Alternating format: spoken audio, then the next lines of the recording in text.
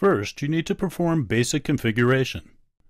Starting from the main screen, go to Production Setup, and then select the menu Manage Mold and Article Setups. To create a new tool, select New.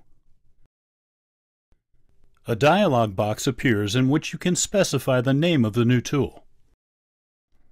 In our example, we will use the name Training.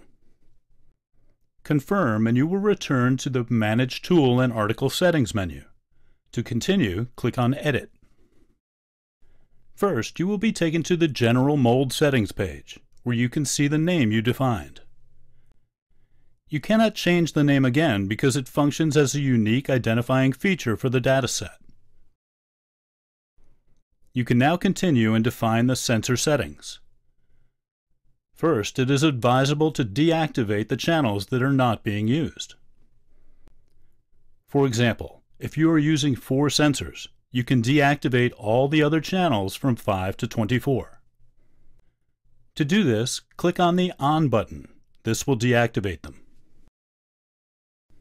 Now you can see a table in which the first 4 channels are active. You must now define the settings for these channels. You can enter a description of the channel. In this example, we'll leave it the same. The unit is specified in this field and will usually be bar or degrees Celsius.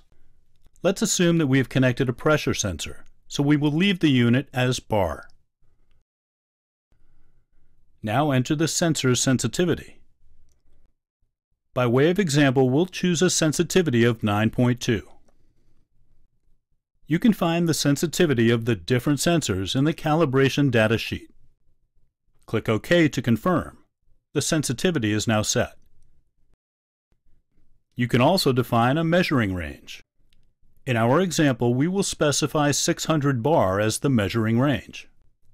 This will influence the display area later on. Now define the settings for the different channels. If you are using the same sensors for different channels, you can copy them.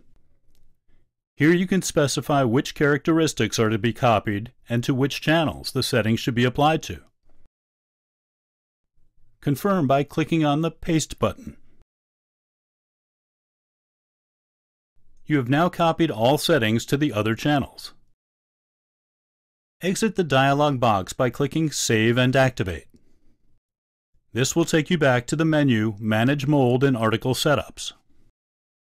If you do not want to add any other tools, exit by clicking on Done. You will now be back at the Start screen. You have created and loaded the mold called Training.